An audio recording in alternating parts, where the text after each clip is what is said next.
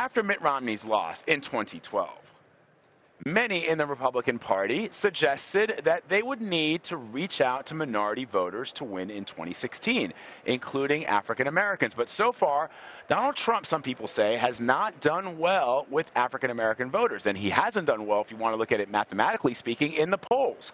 And here in Cleveland, less than 1% of the delegates are African American.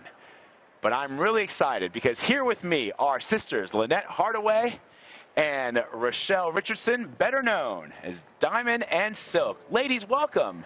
Thank you. Thank you for having us. It is so great to finally have you on our show. Thank you so much for coming by. Thank you. Yes. So first, let me ask you, why are you supporting Donald Trump? Well, I'm supporting Donald Trump because he wants to keep the American people safe. He wants to bring back jobs where we can thrive, and he wants to unite this country and bring back spirit, and that's what we need. That's right. The Republican Party was founded in the idea behind the founding of the party was to unify the country after the Civil War, at the moment of the Civil War. People say that Donald Trump has been divisive. Do you agree with that? Oh, I totally disagree with that. He has been a uniter. Yes. We were formerly Democrats, and we switched our party to Republican to vote for Donald Trump in the primaries in the general election. He had 14 million people to come out and vote for him. He had plenty of Democrats to come off what we call the Democratic plantation and switch their party to Republican to vote for him. So he is a uniter. A uniter of all people. Yes. What is the Democratic plantation for people to understand? It's the system. Keep voting for the same system that keeps handing you crumbs. That's right. Okay? Instead of bringing somebody in that can show you how to make a whole cake, they just giving you crumbs like an Obama phone. We don't need an Obama phone. Give people good jobs and they can buy their own phone with minutes. That's right. President Obama, for you, in your estimation, has not been good for African Americans? Oh, I think not. No. I think not. One thing that I have to appreciate about Donald Trump is he's not afraid to say, I'm going to be the best president for African American people. I've never heard Obama say that. And with President Obama, he is from Chicago, Illinois. And you have Hillary Clinton that was born in Chicago, Illinois.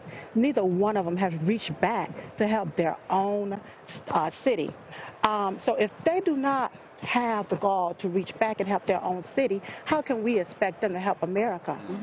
Are you supporting Donald Trump because of Donald Trump or because of the Republican Party? I'm supporting him because he wants to keep the American people safe. That's right. I'm a woman. I want to feel safe in my country. Okay? I want a border that's secure. Yes. I want a job. I want good jobs here where That's people right. are thriving. Yes. If you have people thriving, then you won't have people killing up each other, wanting to burn down their communities, marching up in the streets with their fists, blocking traffic if people had good jobs. Yes. So you're never angry about what you think you're angry about. That's right. It's something deeper here. People are oppressed and depressed. It's time for people to come up. That's They're right. tired of staying stuck like Chuck and dependent on the same system that keeps them that way. That's right. But the sad thing is that they keep voting for the same system that has them stuck in a rut looking really messed up. Why do you think that is? Well, it's because they're conditioned. You know, especially we was taught that if you're black, you're supposed to vote Democrat. So it's a condition of the mind that you're supposed to do whatever the Democratic ticket or whomever says to. That's all that you're supposed to do. The left-wing media, how Yes. they spin it. So if they feed you sound bites That's and right. you listen to those sound bites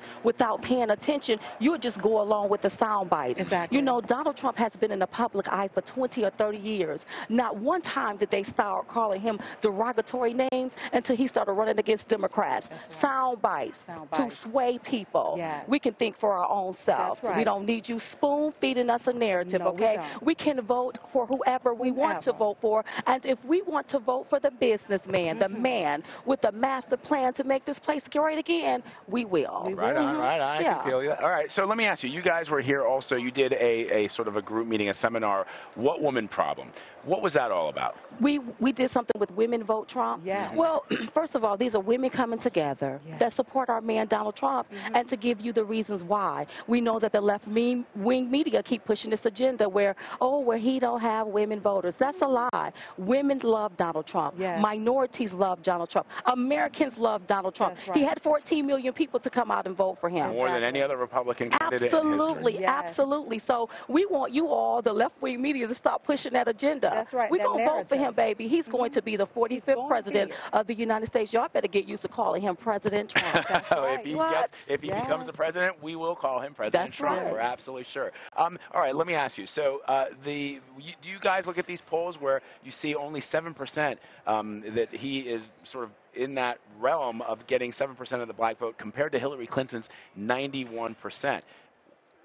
The polls are meant to trick your mind while they rape you from behind. That's right. Whoa. We do not watch the polls. They did the same thing in the primaries. Yes. See, what you're not going to do, see, we were bullied until you better vote for the man because he's black. That's and right. now they're trying to push the same agenda. You better vote for the woman because you're a woman. We don't have to vote based on race or gender. We are voting based on who is going to do the job. Yes. And when we look at everybody, we only see one man that can get the job done, that's Donald J. Trump. And I always say, if you ever want to know what's wrong with the body of people, look at the head. He's a prosperous man. So if the head is prosperous, that's going to trickle down to the body of people. Then you're going to create entrepreneurs that can create jobs, and people will start being successful. People are ready to come up. They're tired of just being handed crumbs. That's right. What would you say to African Americans in this country to help them get on board the train that you're on board? Well, they have to take a look at what's going on. You know, we call her Crooked Hillary. We call her Crooked Hillary for a reason. The Clintons don't get to play musical chairs with the presidency. She don't get to feel like she has some kind of entitlement to the presidency. No. They were the same people that signed that crime bill into law that had thousands of black men locked up where they couldn't raise their sons. That's right. You better look at who you about to vote back in. You guys are. Right. That's how we was in Iowa. That was in Iowa. You better look at who you about to vote for. Listen, you want to vote for somebody that's going to give you some opportunities, bring back some good jobs where you can thrive again, where you can feed your family, save some money, send a child to college, have a 401k plan. Do I need to go on? I'm getting I think you're getting all heated. But let me ask you one last question. Ted Cruz last night.